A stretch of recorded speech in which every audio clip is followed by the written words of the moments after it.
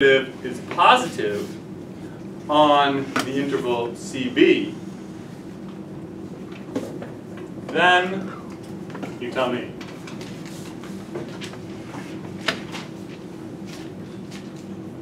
C is a critical point.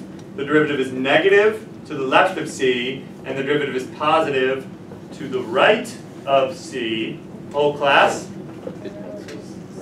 Yeah. Then, is that what you're saying? The derivative at C is 0? Well, no, it's not necessarily 0. Well, my assumption is that C is the critical point. Yeah. So I'm already saying that either the derivative at C is 0 or does not exist. It's not a non-zero number. It's not a non-zero number. What? Is that right? Yeah, I think Yeah. so, because it's either a zero number or not a number. Weird. Okay, if the derivative is negative to the left and positive to the right, then f of c is a relative min. All right, so how do you prove that something is a relative min? How would you prove this? Yeah, it's a good question. How do you prove that? What is the definition of relative min? What was that? You don't know? We did this like 2 classes ago. It was like Monday. It was like this week's mean. What does it mean if there's a relative min somewhere? That in like the interval that every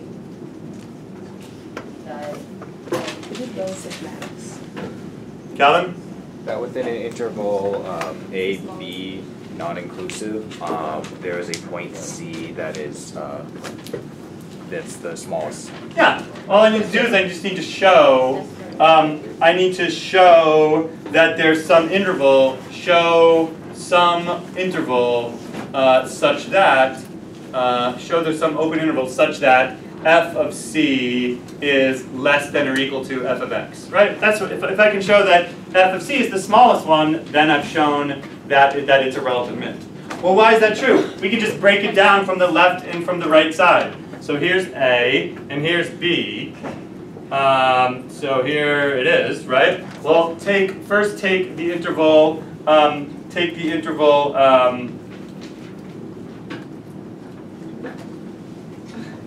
you pretty much just break it down into cases, right? I'm going to show that this is true for the interval AB. So if x is on the interval AB, there are 2 options. Either x is less than c or x is greater than c. Okay, so case 1, x is less than c, and case 2, x is greater than c. If x is less than c, that means we're on the interval, that means that x is on the interval AC, right? So what's the one thing I know about this function on the interval AC?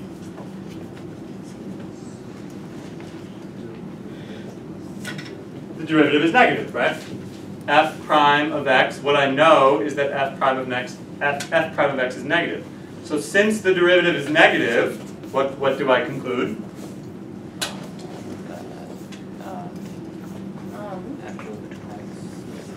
Yeah, what's the one thing we just learned? If the derivative is negative, yeah, then it means that f is decreasing. So if f is decreasing, then what happens to decreasing functions as I move to the right? It goes down, right? So now we say by the definition of decreasing, since x is less than c, I conclude as I move to the right, I must go down. So f of x must be greater than f of c. All right? As I move to the right, I go down. And in case 2 is the case where x is greater than c.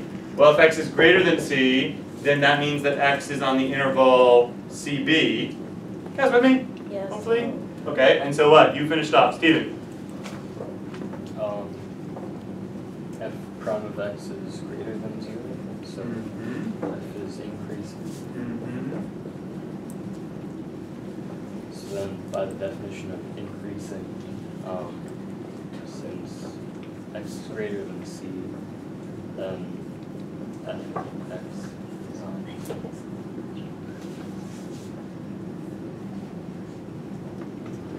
What? Greater than X is bigger than c? So as I move to the right, I must go up. So f of x must be Greater than f. So using the technical definition of increasing and decreasing in the theorem we just proved, what we just showed is, in both cases, f is bigger than f of c, right? And so what we've shown is that f of c must be a relative min. What's up? That clock was just right, like last. Oh yeah, you guys changed it. Yeah, was it you guys? No, it wasn't us. It wasn't, it was between. I'm absent one day and the clock got set to real time. Wait, why should I change it back? Change it back, because It's helpful. It's like, you know, it's like 10, it sets you like focus. Yeah, right. You don't have enough Why time. do I and do then that? you work out So I fast. have time to It's not like you rush. 10 free minutes. No, but you know that it's 10 minutes. You It's 10 minutes fast, so you're not Okay. going You don't understand. Alright, good. No, but all Is No, actually, this the class where I showed you guys the clip about 11? Is that discrete? No, yeah, that was just great. Yeah, okay. Can we do that? No. Good. Alright, the first derivative test is like the awesomest thing ever. The 6 numbers, 5 numbers. There's some problems. Alright, so.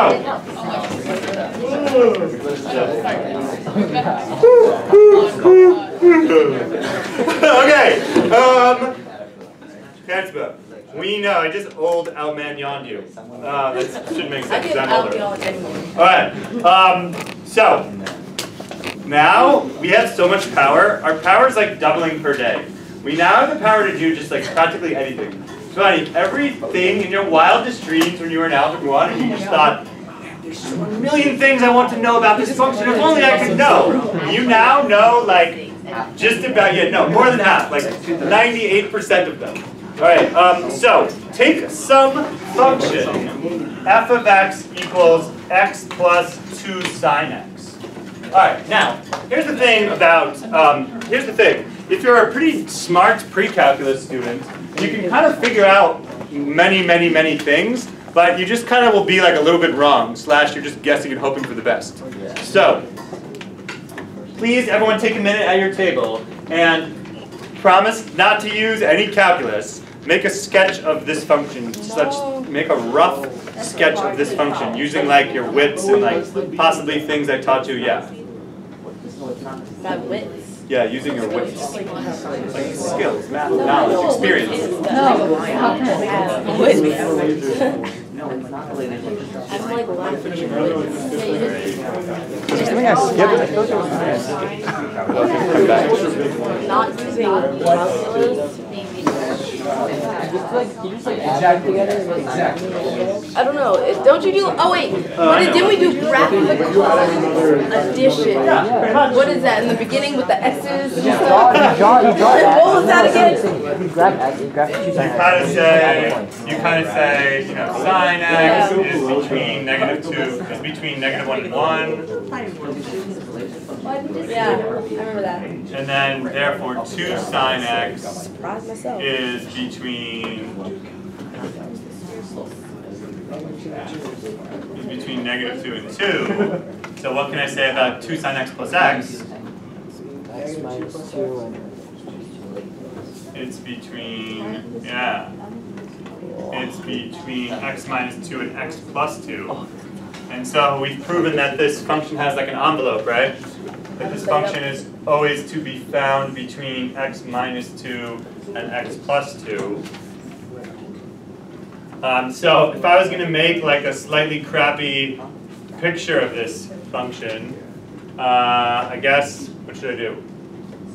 Just like start plotting? Yeah, thanks guys. That's exactly what I'll do. Pi over 2, pi, 3 pi over 2, 2 pi, and then like, I don't know what to do. So I guess it's 0 and 0. At pi over 2, what's it going to be? Draw the envelope. Oh, I should draw the envelope. Yeah, good idea. I don't know. The numbers work out a little gross. Yeah. Sorry. Why? Sorry. Just because. No, I mean, why'd you call it? Why did I pick this? Yeah. I don't know. I wasn't planning on doing this graphic part. So the function must lie between these two, and then like at 0, it's 0, and then at pi over 2, it's going to be like up at the top, right? Because sine of pi over 2, we're going to land like here. And at pi, it's going to be, it's going to land right on the y equals x, right? Yes. So it's going to be like here. And then at 3 pi over 2, it's going to land on the lower extremity, right? And then it's going to be like this. So it's going to kind of do this weird sort of like thing, right? Wait, what the line? That's x minus. This is the line y equals x. This is the line y equals x. We're just kind of hacking this out pre-calc style. This is the line y equals x plus 2. This is the line y equals x minus 2, right? Wait, what's the line? 1 plus 2. Get to the calculus part. I think I did it right. Yeah, let's get to the calculus part. Good news, I agree. Anyway, do you guys kind of have some vague memory of this? Alright, so Sandeep, now, suddenly, I can do things I could never do before. Like, find out what that point is.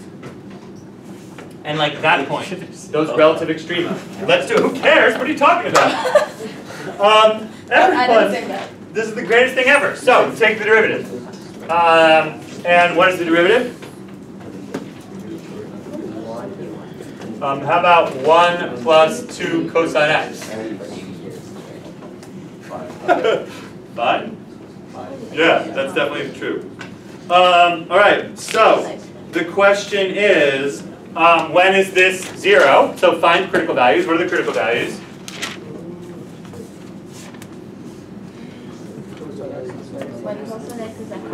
When cosine x is negative a half. So x is like Sorry. I'll forgive you one day. So 2 pi over 3. Sounds like some of you need to download the Trick Speed Quiz app. Play it all day long. Negative 2 pi over 3 and 4 pi over 3. Right? Say right. That's what it says in my paper. Okay, so now, oh, by the way, I'm doing this whole problem on the interval 0 to 2 pi. Oh, I should probably give you some directions. The directions that what we're actually trying to accomplish is find all the places on the interval 0 to 2 pi where the function's increasing, where it's decreasing. Find all relative extreme values and prove that they are relative extreme values. Too much work? I think it is too much work. Let's just give up. I agree. Yes. Yes. That was a trick. Of course not. All right. So, what? Why can't we just learn how to do taxes or something that's important? Taxes are important. I never pay them for years. All right. So here we go. What do I need to do if I want to know when this function is increasing? When is it decreasing? What do I need to do? You need to make a sign chart, but this is like kind of a hard sign chart, right? It's not just a polynomial anymore. So you have to use your other collection of skills, which we worked on in pre-calc. What I'm going to make is a number line, but it's going to be a like number line segments, because what I would like to do is to look only at the numbers between 0 and 2 pi. Okay, and in order to figure out when this function is increasing and decreasing, what I really need to do is I need to know when the derivative is positive, for example, and then it'll be negative everywhere else, right? Okay, so do you guys know what to do? This is like that thing that we did once upon a time, where we said, all right, when is 1 plus 2 cosine x positive? Oh, yeah, exactly. Draw a unit circle as an aid to determining when 1 plus 2 cosine x is positive. And by the way, the places where it's 0 is at 2 pi over 3 and 4 pi over 3, so those are going to be like the places of interest.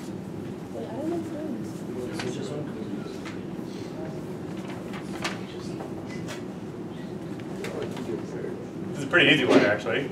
So it's whenever cosine x is greater than negative a half, right? Yes. Oh. So we draw a unit circle and shade the parts of the unit circle where the cosine is bigger than negative a half.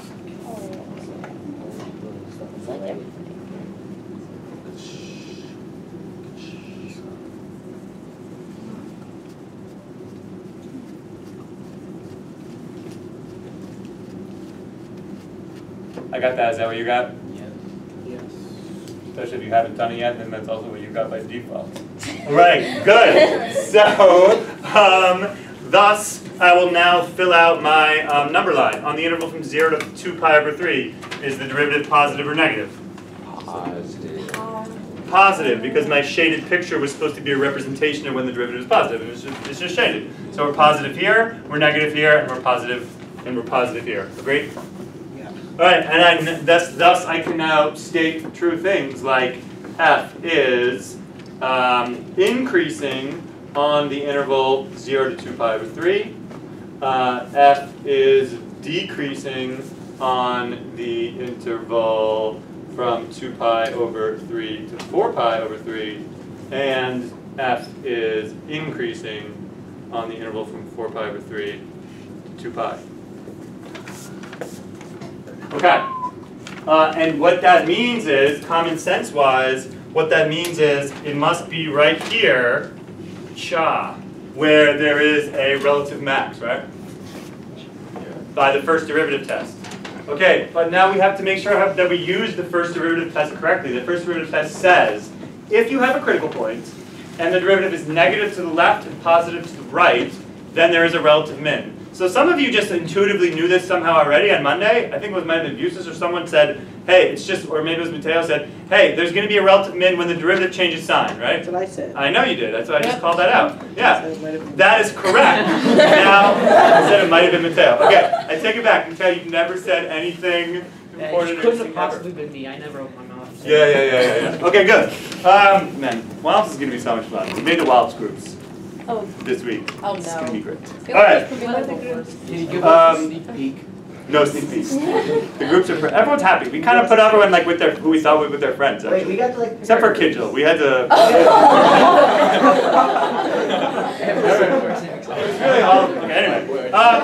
You put me with my friends. I don't know who your friends are. I just Yes, guess. you do. Friends. We don't know who your friends are. So what we will now do is we will justify the existence of these relative extrema. Sandeep, do you believe that there is a relative max or min somewhere? Where? At 2 pi over 3 and 4 pi over 3. Yeah, specifically at 2 pi over 3 is what? A decreasing. Yeah, relative max. Just say relative max. Yes. We think that there is a relative max at x equals 2 pi over 3. We will now justify it with the magic sentence. Here is the magic sentence. What crucially must we note in order to prove that there is a relative max here? The left is The derivative to the left is negative, positive, positive, and the derivative to the right negative. is negative. So in other words, it's the fact that there is a sign change. So this is exactly what we write. We say f prime changes sign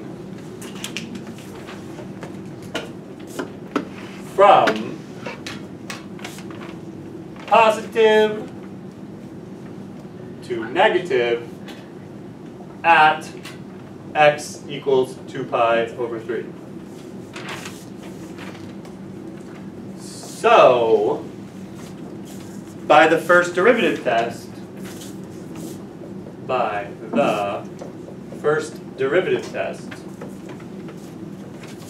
f has a relative max. F has a relative max at x equals 2 pi over 3. Bam. This is what I call the magic sentence. It is with very minor changes, more or less exactly what you have to say to fully justify that there is a relative max. There's like a million problems on the AP test that say, prove that the function has a relative max here. And this is what you just have to bust out. You have to take the derivative, make a sign chart, and then state that there is a thing because blah, blah, blah. All right. So where else is there a relative extreme? 4 pi over 3. Let's see who hasn't talked all day. Magna, give me the justification for the relative min. Where's that relative min? At 4 pi over 3. Okay. So f prime changes sign from negative to positive. Oh, too fast. From to positive. At x equals 4 pi over 3. Therefore,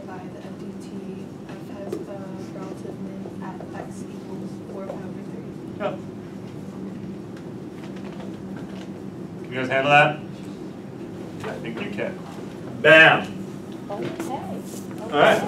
And supposing I wanted to, so now what do I know how to do? I know where the function's increasing, I know where it's decreasing, I know where the relative extrema are, I can prove that. And so really the overall goal of the finding extrema has now been accomplished, right? So suppose I also want the max and the min on the interval 0 to 2 pi.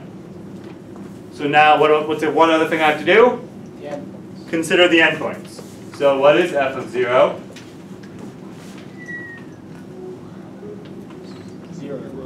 0. What is f of 2 pi?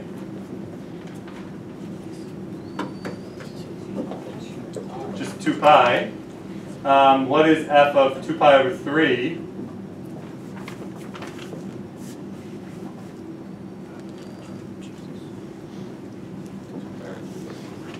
Yeah, it's like going to be 2 pi over 3 plus, what's the sine of 2 pi over 3? Root 3 over 2, so this is going to be like root 3, right? Whatever that is. And what's f of 4 pi over 3?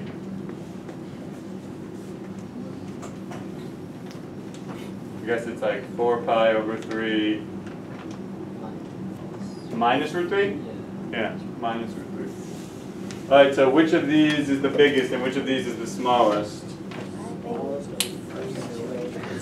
Pi over 3 is approximately 1, so that's like 4 minus root 3. So I want to say that that's like 2.7 or something. Let's just call it like 2.7. It's not that. That's not that wrong. That's 2 plus 1.7. So that's about 3.7. Right? Yeah. I think this is wrong. Did I do subtraction wrong? 4 minus 1.7 would be like 2.3. Anyway. This is like 6.3. Good afternoon, Blazers. May I have your attention for some max? important sports announcements. All outdoor games are canceled for today. Our only events are boys and co-ed volleyball at Springbrook at 5:15 and 7. JV and varsity baseball and softball will practice inside at 3:15. Varsity girls lacrosse meet at the team room at 3:15. JV girls lacrosse will not have practice. Be at the field tomorrow by 9:30. Track is practicing inside and will meet by the weight room at 3:15. We finished right on the